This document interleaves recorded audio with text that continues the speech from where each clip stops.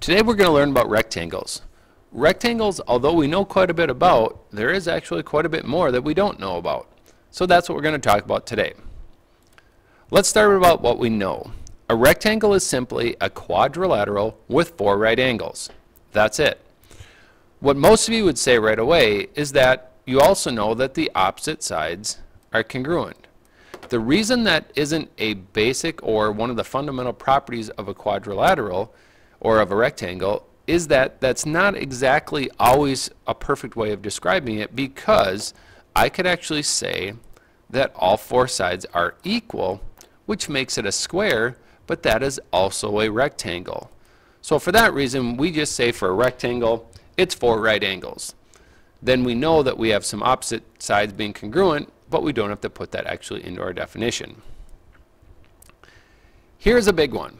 If a parallelogram is a rectangle, then the diagonals are congruent, meaning AC, the long segment that connects this vertex to this vertex, is congruent to BD, which is in this direction. So those diagonals are congruent to each other. And we also know from the fact that it's a parallelogram that not only are AC and BD congruent, the shorter segment, let's put an E in the middle here. So AE, BE, CE, and DE are all also congruent.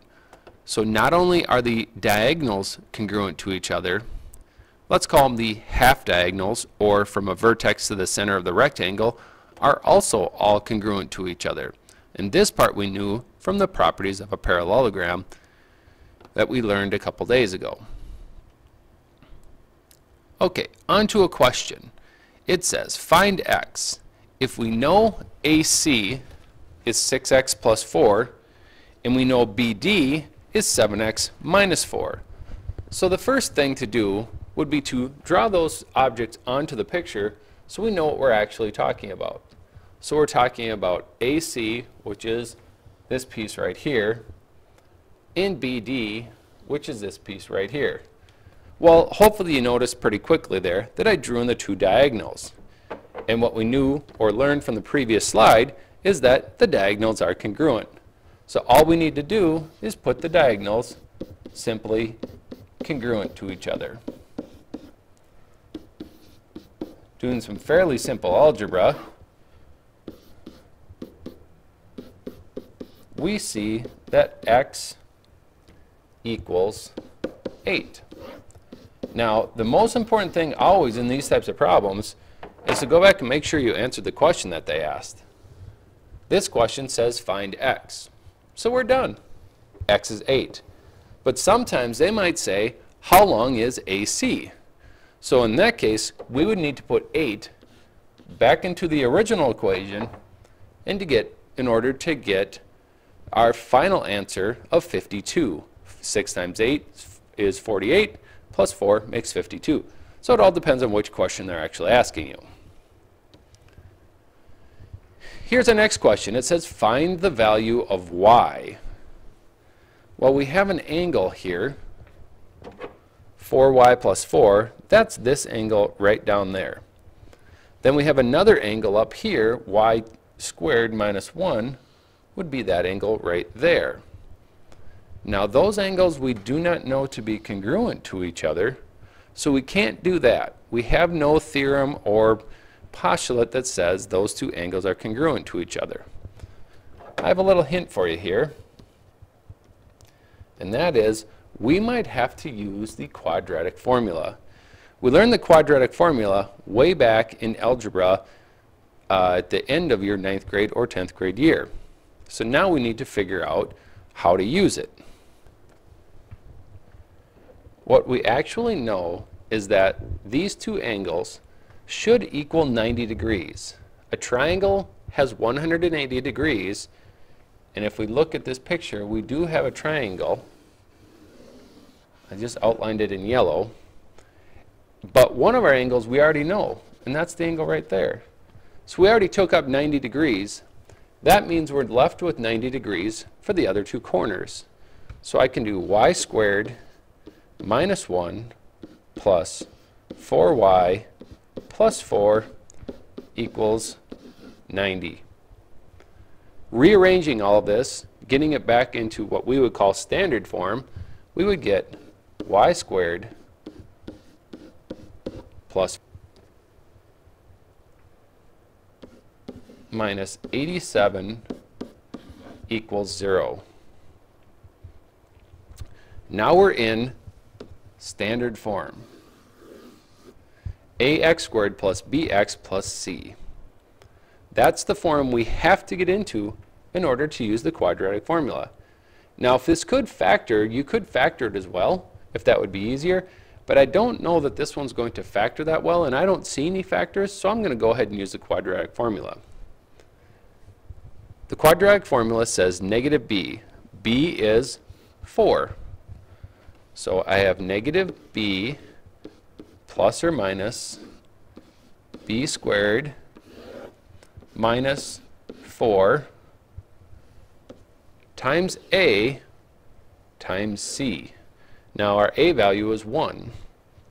So times a times c. All over 2 times a. Seems like a bit of work, but it's actually fairly simple. Now we just need to simplify this. So we have negative 4 plus and minus 4 squared, which would be 16, and then we have negative 4 times 1 times negative 87, which is 348. Again, we just need to keep on simplifying this. So we have negative 4 plus and minus 16 plus 348.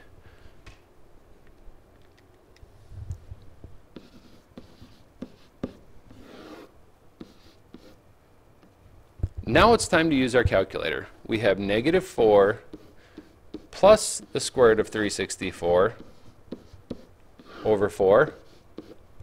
And we have negative 4 minus the square root of 364 over, whoops, I think I changed that 2 to a 4. I better change that back. I apologize. Hopefully you caught that. Should have a 2 down here. There we go.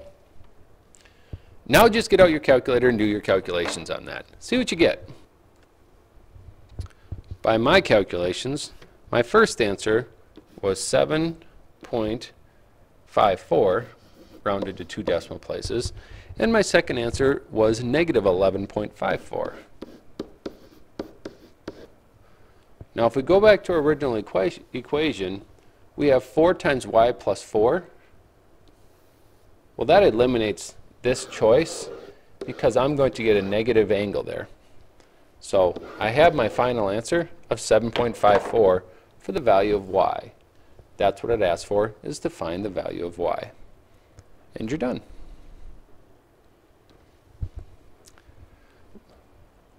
Here's another question. If a parallelogram is a rectangle, then the diagonals are congruent.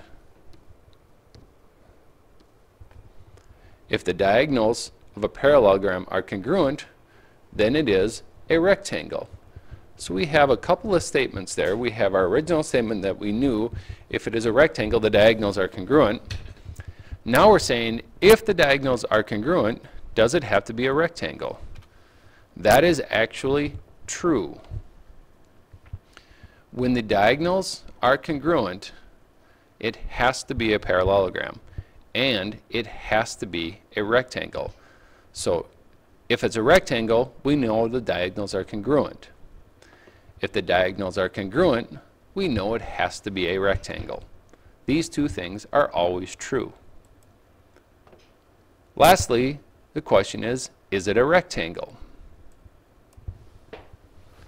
Well, if you remember what we just talked about, and that says diagonals are congruent in a rectangle.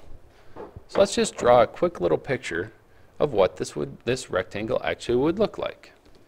Here's my picture. If I draw in my rectangle, again, doesn't have to be a perfect picture, just needs to represent the information we have.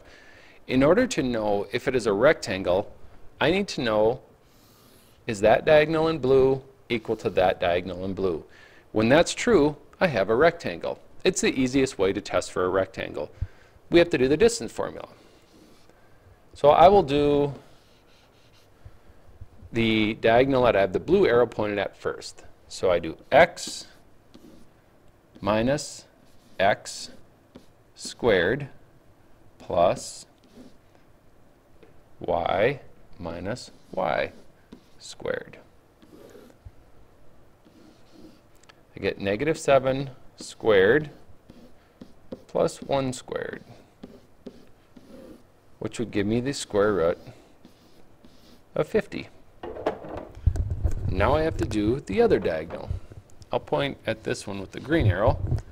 Again, I do the same exact thing for the distance formula. 4 minus negative 1 squared plus 3 minus negative 2 squared. So I have 5 squared plus 5 squared, which would give me 50. So since the diagonals are congruent in length, or congruent to each other, we know that this indeed is a rectangle. There are other ways you could test for it, but this is most likely the easiest way that you can test for a rectangle. Just simply see if the diagonals are congruent in distance. If you have any questions, make sure to bring them back to class.